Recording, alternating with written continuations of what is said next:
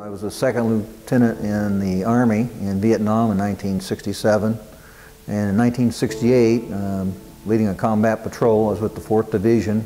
I stepped on a bouncing Betty early in the morning at 7:45, and it flew up out of the ground and exploded waist high.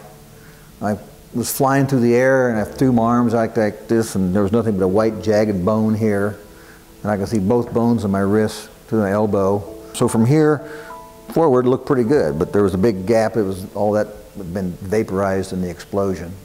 So he laid that across my stomach, and this hand, which I could no longer control, he laid it across my stomach, and I didn't know that from the waist down, I'd also lost a lot of, I've been severely wounded. The VA Research and Development told me about this arm, and that DARPA was funding it, DEKA had made it, and they wanted the VA to be interested in it, and since I was the National Director of Prosthetics, they came to me and they convinced me that I should be one of the clinical trial subjects. It became very evident very quickly that this was going to be a huge benefit for Fred, and because of the ease in learning how to use it, he became very proficient at it very quickly.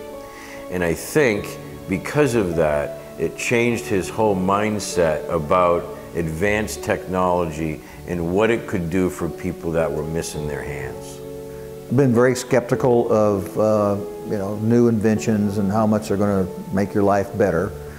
But I came up here to DARPA, working with the VA, and they fit me with my first Luke arm.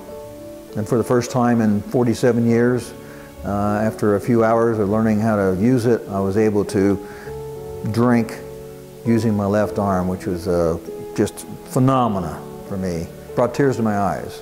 The crucial part of wearing an upper extremity prosthetic, actually any prosthetic, is the fitting process. The whole process of making sure the socket fits, the harnessing, which is very, very crucial to a good fit, how to put that harness on me to carry all of that weight, and the interrelationship, which is got to be, the chemistry between your prosthetist and yourself has got to be just right, so that you feel like you're being treated as a human being and not just a product.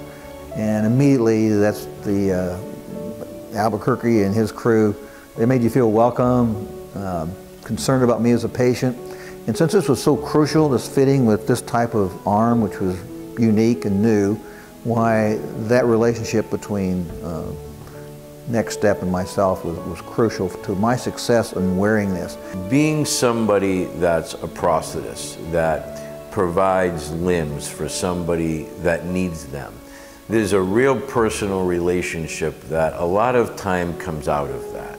You know, we are replacing parts of people's bodies, and to do that without knowing the person and developing a sense of trust and respect, I don't know how it gets done without that. They devised a harness that distributed the weight of the arm across and around the back of my body, so it was comfortable. And it reminded me of a backpack. In the military, we'd carry tons of weight, pounds, 70, 80 pounds of weight in our back, in our rucksacks. And it was the harnessing system that enabled us to do this, because it spread the weight over our torso. So the same concept in my mind is what they've done with this socket and harnessing, is to enable me to, look, I can move all around like this, up and down, and just doing that with a little stump, that's all I got left. When you look at what we've been able to do for Fred, and when he talks about feeling normal and being dignified and being able to dress himself and be able to do things independently, I don't know if we can do that for everybody in the world, but I do know the people that we should be doing it for is our nation's military, who have gone out and signed on the bottom line, and through no fault of their own are now missing parts of their body. We have the technology to replace that. What's going to be very, very important is we find the same experts to fit this technology that we did in terms of building the technology. Because the human body is fluid, to take your stump or whatever's left of your leg or your arm and to mold it properly to get the right socket fitting.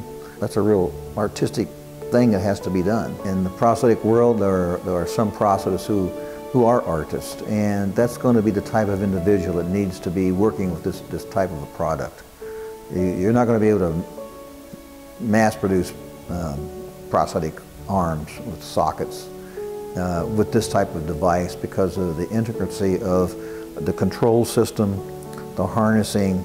Everything has to be just right, and any arm amputee will tell you on the harnessing and the socket, just a little bit of difference will make all the difference in the world. So the value of what data comes out of the Walter Reed study will help future generation of prosthetists and others know what they need to do to improve that prescription process.